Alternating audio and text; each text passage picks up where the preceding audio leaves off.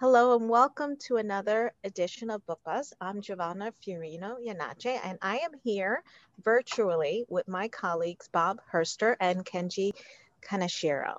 Bob is our new librarian at the West Harrison branch, and Kenji is a library assistant at the Harrison Library. Today, we're coming to you from both locations to talk about some books that we think you will enjoy reading. Let's hear from Bob first. Bob? Okay. Hi. I am going to talk about one of my all-time favorite books. I've read it a couple times cover to cover and countless times in snippets. It's called Fifth Business. It's by a Canadian author named Robertson Davies. It's a letter from a retired teacher who taught in a private boys' school in Canada. And the reason he wrote the letter is because when he retired, they had a little party for him, and one of the teachers wrote sort of a little tribute to him. And this fellow felt it was trite, it didn't do him justice, and he was really angry about it. So he wrote a letter to the headmaster to set the record straight. And the letter is 238 pages long. So he closes the letter with the words, "And that, headmaster, is all I have to tell you." He talks about an event that happened when he was a very small boy. And he was out with a friend of his named Percy Boyd Staunton, who he refers to as a friend and enemy. They were very young boys, and Percy threw a snowball at him with a rock inside of it. He threw it really hard. And the narrator's name is Dunstan Ramsey. So Dunstan, he sees the snowball coming at him, he ducks, and the snowball, thrown very hard with a rock inside of it, hits a pregnant woman named Mary Dempster. And it hits her so hard that it causes her to give premature birth to her son, Paul Dempster. Now, that event ties these four lives together for the rest of their lives. Dunstan is consumed by guilt because he ducked. That snowball was meant for him, but because he ducked, it hit Mary Dempster. And Percy acts like it never happened. He doesn't remember it. And so this book follows their lives into adulthood. The book has several themes: love, guilt, duty, myth, magic, ambition, revenge, and rebirth. And also, the name of the book comes from opera.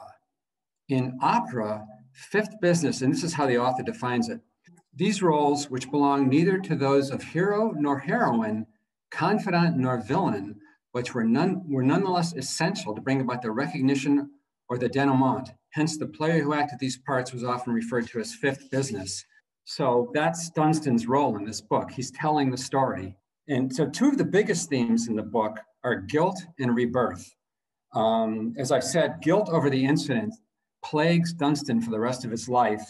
And a friend of mine who I recommended this book wrote a blog about it. And this is what he wrote about the aspect of guilt in the book. He said, "Fifth Business showcases how the shadows of guilt eclipse us, consume us, and how it may take a lifetime to emerge out of it or submerge into it."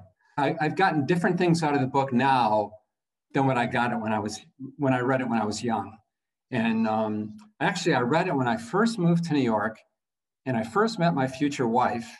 And I first met a group of friends, and we all read it together, which was so much fun to be reading this book and discovering New York and getting to know new friends. And then my wife and I got married, and we went to France for a honeymoon. And I read the second book of the trilogy, which is called The Manticore, which I also loved. I read that in the Luxembourg Gardens in Paris. And wow, what a treat that was. So the fifth business is by far my favorite. The Manticore also very, very good. And I enjoyed the third one, World of Wonders, but the fifth business was my favorite. And now my colleague Kenji is going to talk about the book he's recommending, The Queen's Gambit by Walter Tevis. Thanks, Bob. So yeah, let's talk a little bit about The Queen's Gambit. So you may have heard of the recent Netflix series that's come out. It's a 7-episode miniseries, and it's based on the book by Walter Tevis. It follows Beth Harmon, who's a 9-year-old girl, I believe, at the start of the novel, and her rise to fame as a child prodigy in chess, while she also negotiates hurdles of addiction and being a woman in the 60s. Chess is what really drew me to the story because I'm someone who travels for board game competitions, which that's just what I do.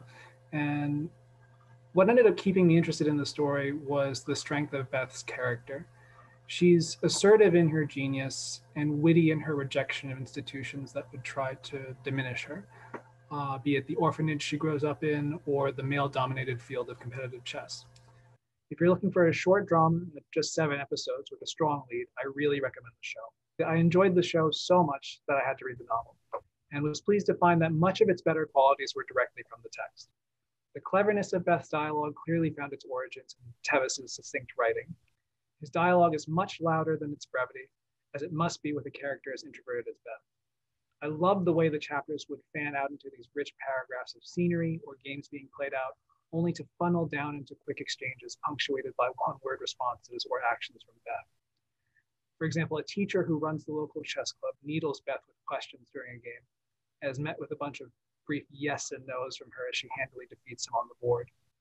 She has this constant and unapologetic nature that remains a highlight of the story, further driven by relatively few words and what Tevis aptly leaves unsaid. One of the greater achievements of the story is how Tevis draws out and engages you with the interiority of chess. And what do I mean by that? So in chess, the ability to plan out future moves is critical, whether you're planning out the next few moves or even the next 12 moves, as the book sometimes does. And the show depicts this by having this animated board that Beth looks at on the ceiling. And it's with these larger than life pieces. It's very ghostly and kind of flickering. It's this really awing visual. And without the advantage of a screen, the novel accomplishes this by having this dance between the technical language of chess with the emotional context of Beth's games. I'm not really very well versed in competitive chess, so I couldn't quite follow the board notations that Tevis uses frequently, but the narrative tension of the game and how, her move might hinge on the next move, or how an unexpected response comes from her opponent. There's this narrative tension that Tevis communicates such that you're invested in the game without fully understanding all the technical moves. And it really, Tevis finds this way to communicate the game without making Beth's internal voice feel downplayed for the reader. It really makes you feel like you're hearing her voice.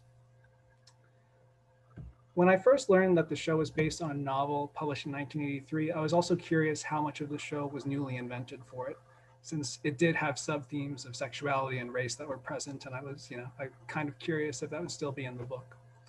And while the LGBTQ characters are largely absent from the novel, besides the subtlest of suggestions, if even, issues of racial inequality were actually sharper in the novel, I found.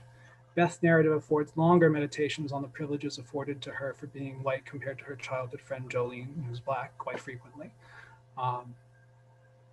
And I would be remiss not to mention Beth's adopted mother, Mrs. Wheatley. She's introduced as this character who is this very stereotypical 60s housewife who's trapped in her gender role. But as the novel goes on, there's this turn where she really becomes a partner in Beth's pursuit of chess in a very unexpected way.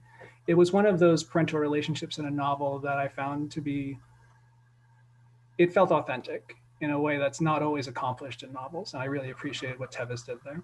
While the plot is nearly identical between the book and the show, there are enough differences that I feel like pursuing both is worthwhile.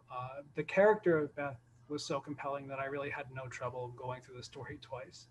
So definitely, read and watch both if you can, but if it's just one, that's fine too. It's a really great story. I highly recommend it. And now I'll turn things over to Giovanna.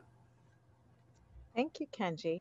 Well, the book I'm discussing or recommending is called Passing, and it's by an American author, Nella Larsen, who I had never heard of prior to a few months ago. One of my book club members actually brought it to my attention. So I was intrigued to know a little bit more about it. And I'll tell you a bit about the author since her background is so interesting. She was born Nellie Walker in 1891 in South Chicago, and her parents were Danish immigrants. Her father is thought to have been an Afro-Caribbean immigrant from the Danish West Indies, and her mother was a Danish immigrant.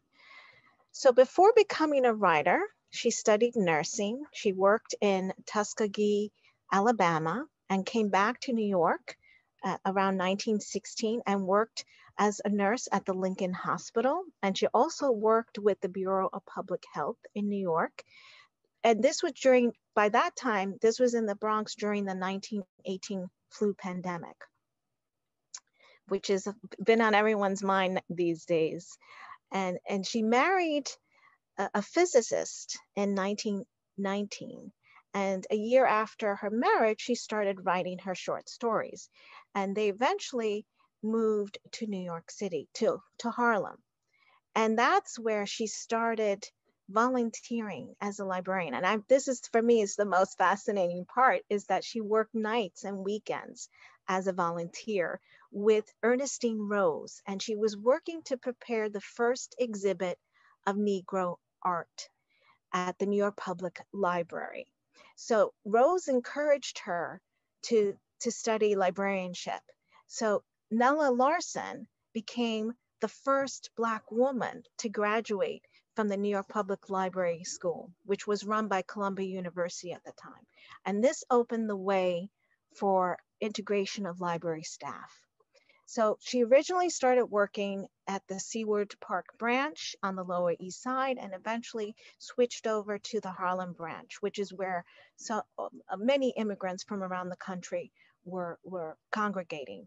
So she made friends. This is Nella Larsen, had made friends with important figures from the Harlem Renaissance, and she eventually gave up her work as a librarian to write full time. She published an autobiographical novel called Quicksand, which was widely acclaimed, but was not financially lucrative. And she wrote her best known work, which is Passing, the one that I'm recommending, which she wrote in 1929.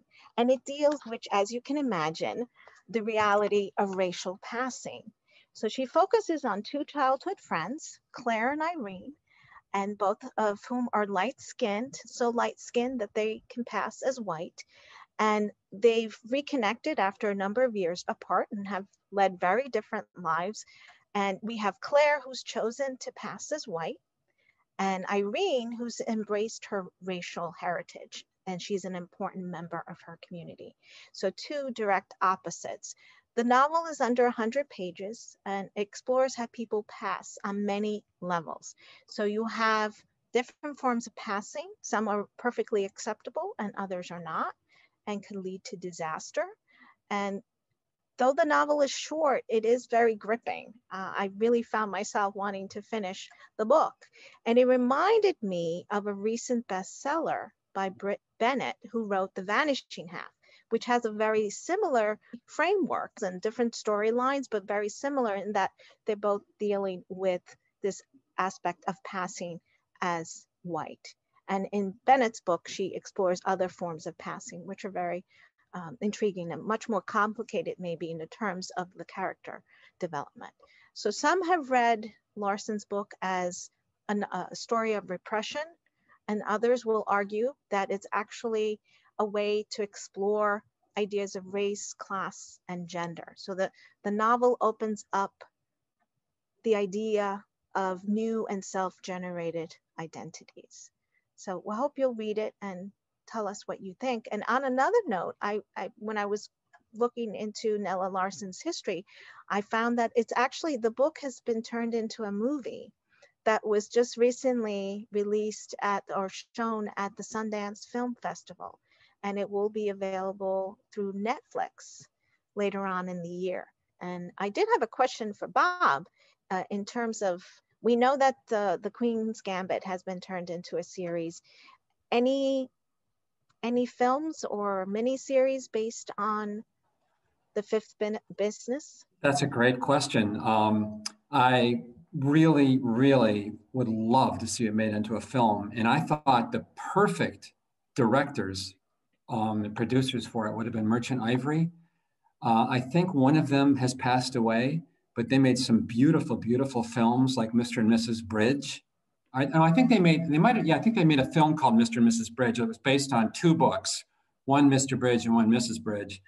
And the other director, I think, who would do a fantastic job, and I don't remember his name, the person who directed the first Harry Potter book movie, which I thought was absolutely fabulous. But no, it hasn't been made into a movie, but I did, in my research preparing for this talk, I did see that there was an attempt and it got mired in some legal issues. So not yet. And it would be very interesting. I'm sure it would be very challenging because, you know, it's a very complex story and there's a good deal of sort of interior monologue and so forth, but a lot of colorful characters. So yeah, short answer is no. And boy, I sure hope a really great director does do it. If you read any of these books, let us know what you think, whether you hated them or loved them or they were okay, because it's always interesting to get feedback from you, from our readers. Absolutely. All right. Thank you so much. Till next time. Be well. Bye.